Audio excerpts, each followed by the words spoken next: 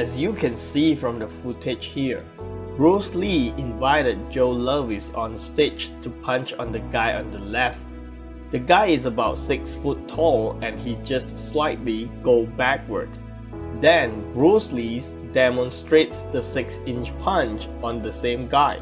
Look at the footage here. Still need more words?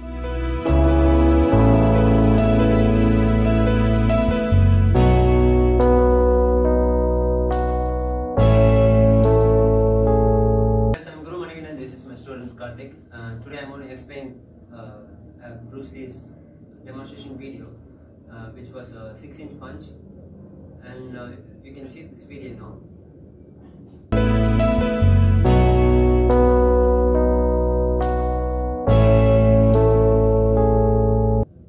Okay, in this video you have seen that he did 6-inch punches, and before him karate black belt demonstrated the same technique, and both was different because of the stance, how the other person stands with the bat, and also how the person stands with who is punching. Okay, the difference is that.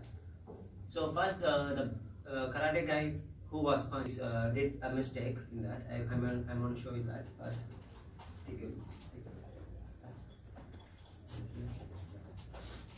How the karate person did this? He did the karate punch, but still he didn't do the proper karate punch. Okay, he did this. He lifted his back leg like this when he punched.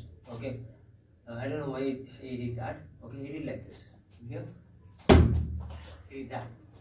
The demonstrator didn't move a lot. Okay, then Bruce Lee did the 6-inch punch.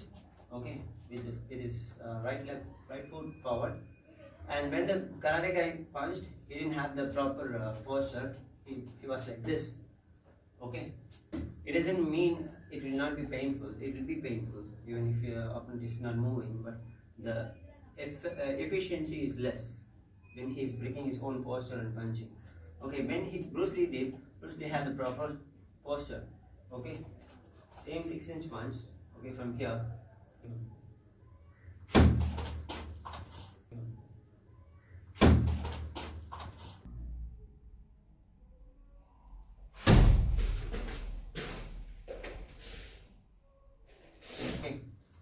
He moved because I had proper posture to punch, and I did the proper hip movement.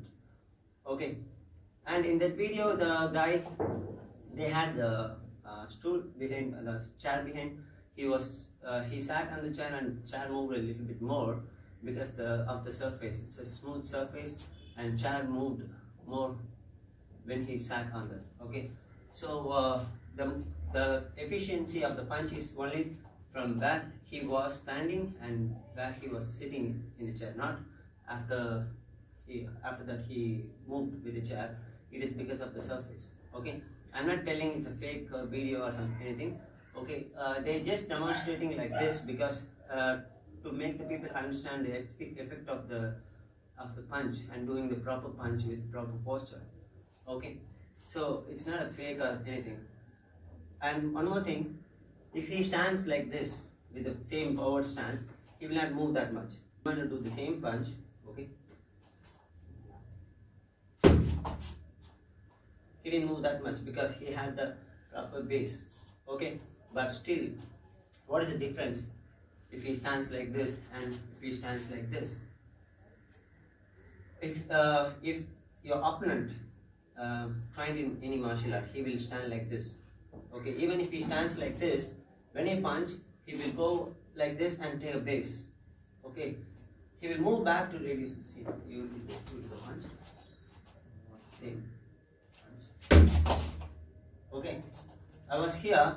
When he punches, I will move back to take the proper base and also reduce the impact of the punch. Okay, I will block it first of all. Okay, I will not take that punch. I'm just telling to reduce the impact, I will move a little bit, and also I will take the base because I have to fight back. Okay, in a real fight. That's a demonstration, so you don't have to stand like this. If you stand like that, who is holding the pad, if he stands like this, he will not move more, and audience will not get attracted from the technique. Okay, they will not understand much. And one more thing is, if he not move much, what will happen is he will get all the impact in his body. Okay, it will affect him, his internal organ, and he will have more, he cannot breathe for some time. Okay, if he moves, then the impact will be less in his inside of his body. Okay, because he is moving, the energy is moving with him. Okay, it's not going in inside our body. Okay, if he not move, he's gonna have all the impact inside his body and feel movement. Okay, that's why he's moving. So it's not a fake video.